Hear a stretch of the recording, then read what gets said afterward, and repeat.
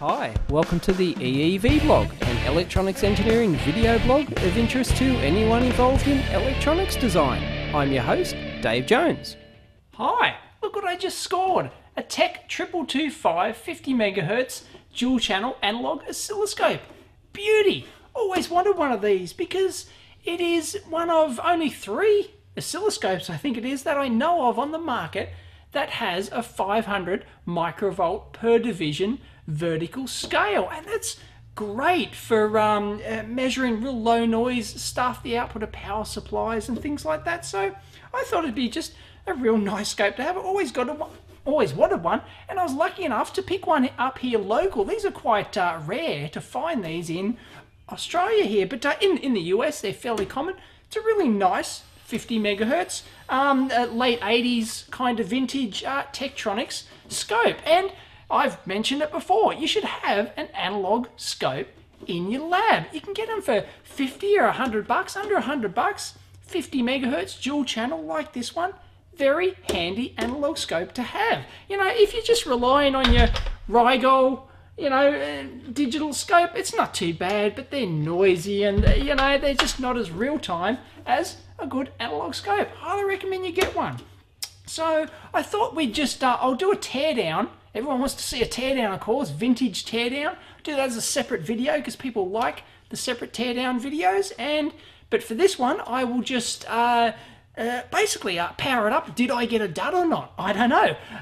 We'll power it up, check it out, check out all the basic functions. So this will be a reasonably basic guide on how to test a second-hand scope like this. If you pick one up on eBay cheaply, I got this one for $100 Australian, which is pretty darn good value. You can pay more than this in the US, so I was pretty lucky to get this. But this should be a reasonable guide to just what to check once you get it. Is it within calibration? Do all the functions work? And stuff like that. So let's power it up, give it a go. Now, one thing I like about the Tech 2200 series, there's a whole bunch of them. This one, the specific 2225 I've got here is, I think there's only one other which has a 500 microvolts per division vertical scale. But the thing is, they're quite small and they're quite lightweight. This one only weighs about 6 kilos. So if you're buying a second-hand analog scope on eBay, weight can be a big factor because you'll pay shipping costs, especially if you're buying it from the US or some other country and you're shipping it overseas. It can be a big deal. So this one's reasonably lightweight in the scheme of things.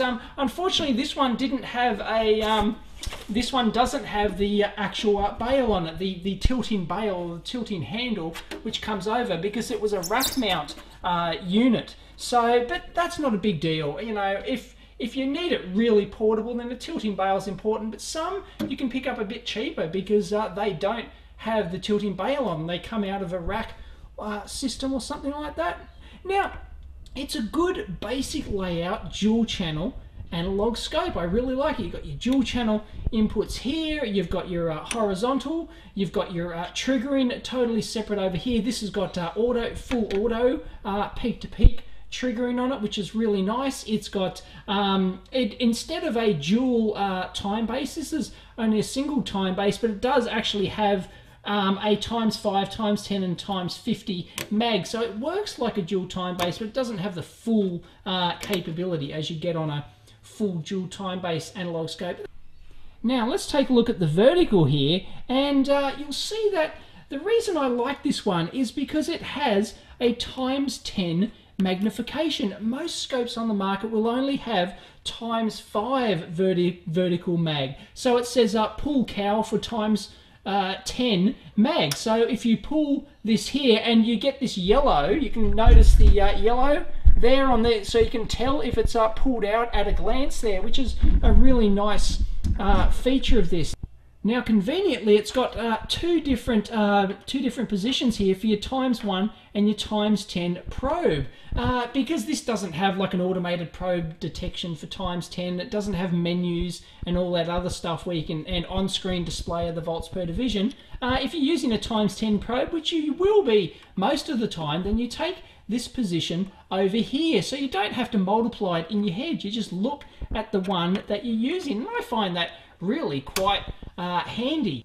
And of course, it's got all the basic stuff on your vertical that you want. It's got AC and DC and ground coupling on both channels. It's got it's got an add mode where you can add both channels, and it's got a subtract mode as well, because that's what this channel 2 invert thing here does. If you want to subtract them, well, you invert channel 2. So you're adding channel 1 plus minus channel 2, which means that you're subtracting them. So it's got subtract mode, and it's got alt and chop as well. And most scopes have these, because it's not this is not an old school dual beam oscilloscope. This is a dual trace oscilloscope, and the difference is actually quite significant, which a lot of people don't understand. This only has one beam inside, so it can only project one beam of electrons at once onto the screen. So if we display both channels here, and here we go. I've got it turned on here. It does actually work, by the way. It seems to at least power up. Now we've got the dual channels here, and we can adjust those like this, and that's just fine. Now it's on alt mode at the moment. What it means is that a dual trace oscilloscope can only draw one trace at a time, so it can only draw that one and then that one. And this is what alternate means. Alt means it alternates between these two traces. It draws this one, then it draws that one, and back at that one, and that's really good for higher time-based settings. Now you'll see this effect if we turn it down to 1 millisecond per division, 2 milliseconds. You'll start to see it very shortly. There you go, 10 milliseconds per division. You really start to see it. 20 milliseconds, you'll see it draws that one, then it draws that one, and whoop, there we go. So that's why you need chop mode, because what chop does, instead of alternating between the two, it slices well, it still alternates between the two, but it does it not for a whole sweep. It does it like this. It just jumps between them like this. You can't actually see it, because you can't see it vertically, because it disables the trace during that, but it does actually, it chops between the two like that all the way across. So even at very slow time-based speeds, you can get both traces on the screen at once. And of course that works up at higher frequencies as well, but it won't be as bright, and really you should switch to alt mode if you're up on the higher settings like that. As I said, one of the great things I love about this scope is that it has 500 microvolts per division vertical scale. Now, as you can see on the dial here, it only goes down to 5 millivolts per division, but it's got a times 10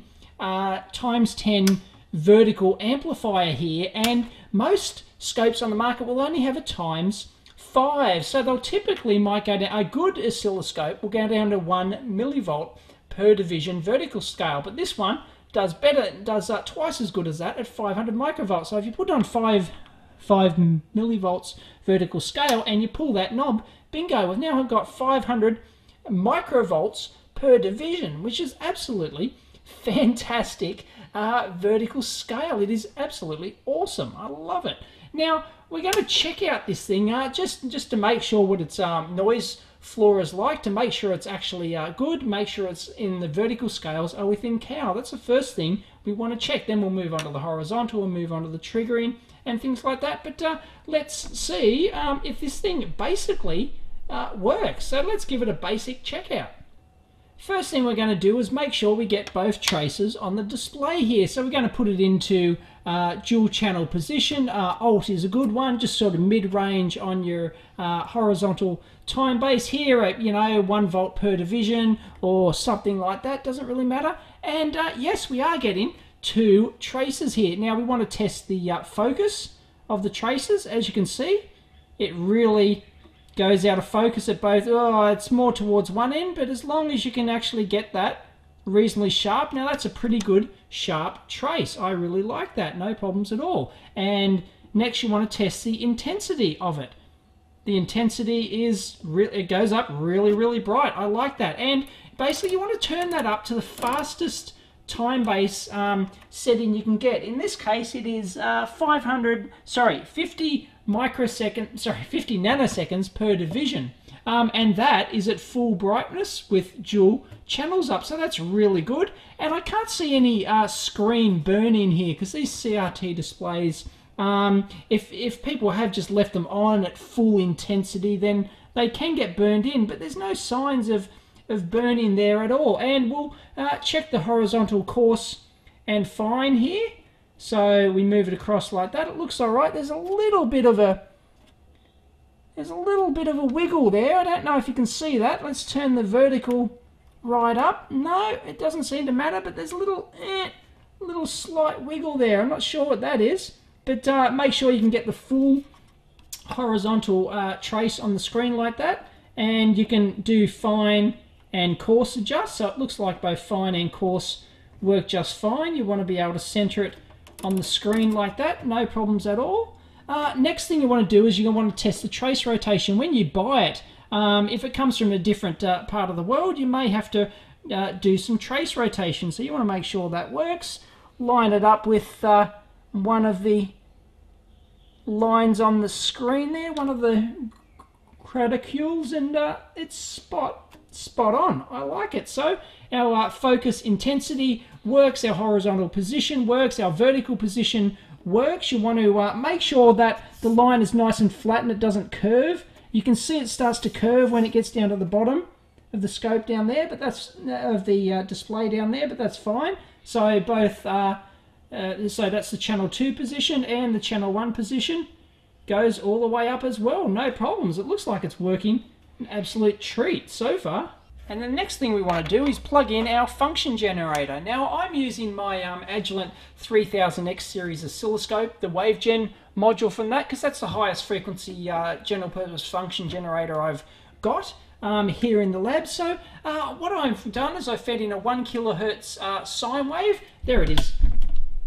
There's my scope up there, and I've got it set to a 1 kilohertz sine wave at 400 millivolts peak to peak. Now, the reason it's 400 millivolts is because that will give us a full scale down here on our scope. You can do it at other values, but it's just I just like to get full scale here. Now, this thing is supposed to output 400 millivolts per division. My vertical scale here on channel 1 is 50 millivolts per division, and as you can see, if I put it right down there on the bottom, it's just shy of the upper marker there. So really it's slightly out of cow on the vertical channel. They're not a huge amount. I'm not overly concerned about that. Now let's try channel 2 as well. Let's it's 50 millivolts per division. Once again, it hasn't triggered from there because it's still triggering off channel 1 over here. So we need to the source to be trigger 2. Bingo. So we're now testing our trigger capability from channel 1, channel 2. Works just a treat. We'll have to test external later, but vertical mode will just select between the two of them basically, and if we select it to channel 2 there we go, not a problem. It's reasonably clean and nice. I like it. And look, you can actually see, if you look in there, you can actually see the step response of the DAC inside the Agilent 3000 series function generator. You can, let me try and turn that, oh sorry, wrong channel. There we go. There we go. Look at that. You can see the DAC. You can see the steps in the output DAC because it's a digital function generator, not an analog. See the steps in it. Look at that. Beautiful. I like it. So anyway, let's turn it back, and whoop, really high intensity there. And channel 2, once again, it is short. It's slightly out of cow, but at least it's consistently out of cow on both channels. So we'll have to pop it open later, find the adjustment pot, and adjust the vertical, but that's good enough. I wouldn't complain about that too much at all. And I've changed the function gen to 4 volts per division, so now I'm at 0.5 volts per division on channel 2, and it's exactly the same. It's out by the same amount, so I really like that. Plug it into channel 1 here and trigger off channel 1. Let's turn it up, and bingo, it's out by, once again, the same amount. It's very consistent across there. So really, I'm quite happy with that. And you can test all the scales in the same way. You can see that that one is half of the value we had before, and so forth. So it looks to work a treat on all ranges, really. I'm quite happy with that. And one more check right down at the low end. I've set the function gen to 40 millivolts peak to peak, and we've got it on 5 millivolts per division, and once again out by the same amount. Beautiful. I love it. It's working a treat, and it's relatively well, it's very noise free down at 5 millivolts per division. Now let's try and take it down a bit further and try this times 10 magnification gain. Now unfortunately my function generator only goes down to 10 millivolts peak to peak, and that's not low enough to test the 500 microvolts per division range which this thing's capable of. So I've built this little contraption here, which is 4 50 ohm terminators wired in parallel onto the coax here, and I've set my function generator to 50 ohms output. And just so happens I've got a little DaveCAD drawing here which shows what's going on. The function gen is set to 10 millivolts peak to peak, and that's into a 50 ohm load because I've turned on the internal 50 ohm load in the function generator. So if we had a single 50 ohm terminator here, we've actually got 4, but if we had a single one, then we would get our that value, 10 millivolts peak to peak, into 50 ohms. But because we've got 4 in parallel like this, it's actually 12.5 ohms total, and if you do the math, it comes out to, drops it down to 4 millivolts peak to peak, which is great because we've got 8 divisions on our screen here. 500 microvolts per division gives us 4 millivolts peak to peak full scale. Fantastic. And here it is. This is not on times 10 mag, but if we pull it, bingo, there's our sine wave on times 5 mag. Now you notice that it's actually more than 4 millivolts peak to peak, and that is not because of the scope. That's an error in our function generator. If we go up here and we plug it into our Agilent up here, check it out. We actually get, yep, you probably can't see it there, but it's actually 4.7 millivolts peak to peak. So the function generator isn't actually spot on. If we go into the wave generator, there it is, 10 millivolts peak to peak. There's obviously some error in that, as you'd expect when you get down that low, and basically we are getting 4.7 millivolts peak to peak. I've got the averaging turned on there. If we turn the averaging off, we can actually see that it's a bit noisier than that, but you turn the averaging on and bingo. So this thing is our Tech 2225 is working a treat. I love it. Now you can actually see when we've got no input down here, it's actually picking up a whole bunch of noise on times 10 mag. Sorry, I'm so used to saying times 5 magnification for vertical. This is times 10. So that's the same on channel 1, or let's try channel 2. Oh, it's not as bad on channel 2. So if we turn them both on there, you'll notice that what have we got here? We've got add. There we go. That's the problem. There's your problem. Right, we've got alt mode, and look, channel 1 is channel 1 is a lot noisier. It's got something on there, so something's going on there. It's not the best. When you turn it down, you can notice a bit more noise, but you turn the time base up, it's definitely got something on that. So I'm going to actually apply a terminator to that and see if we can get that to go away. Yes, it certainly does. If we terminate that, it's gone. So likewise on channel 2, so I'm not sure where that's coming from. Maybe something internally. Of course, if I put my hand near it or my hand on the control, something like that. So when you're measuring low noises like this, just noise pickup is a major issue. But I do deem that to be pretty decent and working reasonably well right down at this 500 microvolts per division. Now we have to check out our horizontal as well. Now I'm feeding in my 1 kilohertz signal, and I've got it set to 0.1 milliseconds per division, 100 microseconds per division, and you'd expect to get 10 divisions there, but you don't. It's actually short of that. So the horizontal isn't isn't really spot on. That needs to be adjusted as well if you want to calibrate this thing. I mean, you know, if you just want to get signals on there, then, you know, it's good enough. But yeah, I would be tempted to go in there and tweak that, just so that's a bit too far out, I think. I'm not happy with that.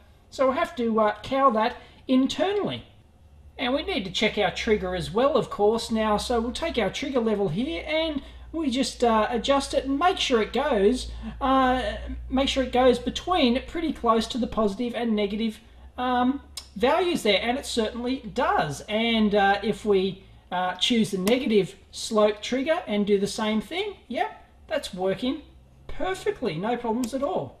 And that's in the peak-to-peak auto triggering mode. We also want to test the normal mode as well. So we move it over to normal and we turn it back to peak-to-peak, and you see it, boom, it goes straight in there. But if we go to normal mode, once we get past that trigger threshold up there, it should vanish. So yep, it does. There you go. And likewise on the bottom side, once we reach that just past the negative bottom of that waveform down there, bingo, gone. And once again, then positive and negative, and it works a treat. So normal mode works as well. And we'll check the single sweep mode over here. So take it all the way over and we get nothing on the screen. This is where you're probably going to want to turn your intensity up like this and then press the trigger button. There it is. Bang. No problems at all. And a very simple way to test your trigger hold off down here is to set it to minimum and note the brightness of the trace here. And as you turn your hold off, control up, it should dim like that. And that's a very basic test that indicates that the trigger hold off is working as well. And we're going to want to do a quick test on the external input to make sure it works as well. Now it's triggering off channel 1 at the moment up there, but if I turn it down to external here and external and the source actually to external, because this external mode you can choose between the 50 Hertz line frequency or external divide by 10 or external or Z input, but there you go. It's and it's triggering stably, and if I disconnect that, of course, it loses its trigger. Works a treat. And we'll just check our line triggering here as well. This means that it actually gets the trigger source from the 50 Hertz mains, or if in the US it'll be 60 Hertz mains, but it's 50 here. So I've set my function generator to 50 Hertz, and if I go below 50 Hertz, you'll see it scroll in one direction, going across like that, and if I go above 50 Hertz, it'll go back in the other direction. And of course, if you had it exactly the same frequency as the main frequency, it would actually be stationary. But I can only adjust my function generator in 0.1 Hertz increments. So my mains here in Sydney at the moment is somewhere between 50.0, that's 50.0, it's going in one direction, and 50.1 Hertz. There you go. So it's somewhere in between there. So the mains frequency in Sydney at the moment is probably 50.05 Hertz or thereabouts, give or take. And we'll do a quick functional check on our trigger coupling up here. I've got an AC coupling and it should work on DC in peak-to-peak auto. Now if I turn it over to normal mode here, okay, in AC coupling it should trigger, but on low frequency at my 1 kilohertz test signal, it should actually completely attenuate that, so there's nothing to trigger on, so it should disappear. And high frequency, it should work a treat. And if you keep it in auto mode, then it's pretty much, it's still going to try and get a trigger there, even with the low frequency filter on. But if we put on low frequency or reject filtering and we increase our frequency here, then it should eventually trigger at, what have we got? Way up there. It's way up there. It's we're in the megahertz region at the moment. Let me turn that back. Frequency gen was a bit overzealous there, but if I put that down to, you know, that's 90 kilohertz, 50, that's 10 kilohertz roughly, and it's just starting to trigger at 10 kilohertz. There you go. So it's an order of magnitude thing really. So anything over 10 kilohertz, this thing's going to trigger on nicely. And likewise with the high frequency reject filter, it's 8 kilohertz at the moment. If I turn up the frequency on that thing, it should eventually not trigger at all. Let's see what frequency it stops triggering at. 50 kilohertz, 60, 70, 80, 130 kilohertz, still going, 170, 160, 170 kilohertz. There you go, it's barely triggering now. 180 kilohertz, and it's stopped triggering completely. That works a treat. And if you're a really keen TV service tech, you might go in and test your TV line and your TV field modes, but I'm not going to bother. Now let's go back to the horizontal here. I'm feeding in 100 kilohertz sine wave, and let's put it onto the alt horizontal mode, shall we? And it hasn't displayed anything at the moment. That's big, and it's on ×5 magnification time base. That's because we haven't done the trace separation. There it is. Bingo. There is our magnified. There's our magnified waveform. So if we turn that down, we can actually separate the traces like that and actually get both of them on the screen at once. So that's our ×5. That looks like ×5 to me. I won't go in there and measure it, but it looks pretty good. And that's ×10. There it is. Okay, so that looks like it works an absolute treat. And we can even go to ×50 here, and bingo, there it is. That's the ×50 magnification. And of course, if we just go over to mag here, it'll just display the magnified waveform like that. But you can do both or just the one. So there you go. That looks like it works fine. I like it. And we should actually check that that value is spot on. I've got ×10 mag at the moment with the 100 kilohertz, so I'd expect that to be 10 divisions across, and it's not. It's slightly out, just like it is with the main time base as well. But that should come back in once we calibrate the main time base. Another thing we haven't checked is the probe adjust here. So I've got a ×10 probe, so we're actually going to use the ×10 setting over here, not the ×1. So we're on 0.1 volts per division. It says we should be getting 500 millivolts peak to peak at 1 kilohertz. Are we? Well, not quite 5 divisions there, so it's a little bit out, but not a problem. And we should be getting basically 1 kilohertz, but once again the time base is out just like it was before. So looks like our probe adjust is working fine. Let's have a quick check of the high frequency bandwidth here. I'm feeding in the highest frequency I've got from my function generator, which is 20 megahertz at 4 volts peak to peak. Now the problem with this Tektronix 2225 is if you use it on standard time base, it's just really, it's not fast enough. That's as fast as it goes, okay? So, you know, I can see the 20 megahertz signal there, but you can't easily get in there and measure its frequency and stuff like that. So it really forces you to use your the mag mode, which is okay. There's nothing inherently wrong with that. It's just not as nice as some other scopes, which have the main time base, which goes down to that. But anyway, that's okay. And you'll notice that it's a bit fuzzy here. Once again, if we go here, our frequency is slightly out again, of course, because our main time base is out, as we've verified before. But as you can see, the amplitude has dropped a bit from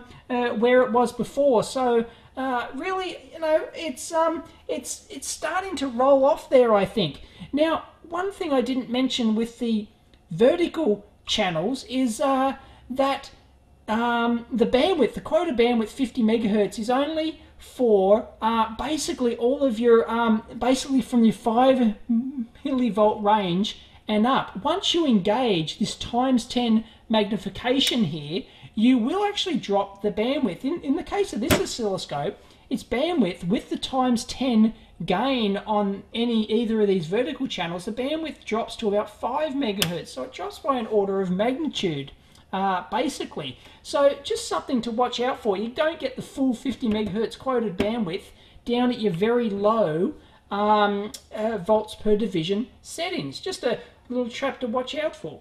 Now, as you can see, my 20 megahertz signal looks a bit fuzzy there. That's because my intensity is right up and it's causing a bit of a blooming effect on that signal. Now, I don't know if if there's actually something wrong with here, and the triggering is, there is a bit of trigger jitter or its performance at the high frequency isn't as good as it should be. I'm not sure. I'd need a reference 2225 scope to actually compare its true performance there. But anyway, that's more than good enough for my purposes. I'm not fussed with the high frequency performance of this thing anyway. So now if you wanted to actually test the bandwidth, I've mentioned this before, of any scope really, but in particular these analog ones, is you can feed in a square wave. And if you don't have a 50 megahertz function generator, that's fine. Just feed in a 1 kilohertz square wave with a very fast rise and fall time, and you'll be able to see, by measuring that's a square wave I'm feeding in now. It's not terminated properly and all that sort of stuff, but you'll be able to measure the rise time, the rise and fall time of the oscilloscope will basically be equal to the bandwidth will be equal to 0.35 on the rise time. So that's a way to actually calculate the bandwidth of your analog oscilloscope if you don't have a function generator to go to that high. I've demonstrated that and mentioned that in one of my Rigol blogs if you want to check it out. And the last thing I'm not fussy about, but the beam find. Yep, beam find works. Now there you go. But that's I've done some basic tests on this thing, and apart from some slight calibration issues with the vertical channel and the horizontal, they've drifted a bit. I should be able to bring those back into cow by tweaking some pots inside or something like that. But yeah, I'm quite happy with this. It works. It was advertised as working, but I took a bit of a risk. I don't think it was actually showing any waveforms in the actual ad for it, but I deem that to be a winner. There you go. So, you know, don't be too scared to buy these analog scopes on eBay, but one tip, if you are going to buy it and you really want to be sure that it's working, at least buy one that actually shows both waveforms on both channels. Like hooked up to just the probe adjust signal or something like that. If you got both signals on there and showing a basic waveform, then you can be pretty sure that it's going to do most of its basic functions. And if it is slightly out like this, then you can just tweak it back into calibration, get the service manual, and do that. So there you go. This is fun, and I really like this. It seems to perform reasonably well. I'm quite happy with it. I'm going to download the service manual for it and get in there and tweak the pots and have some fun, I think. See ya.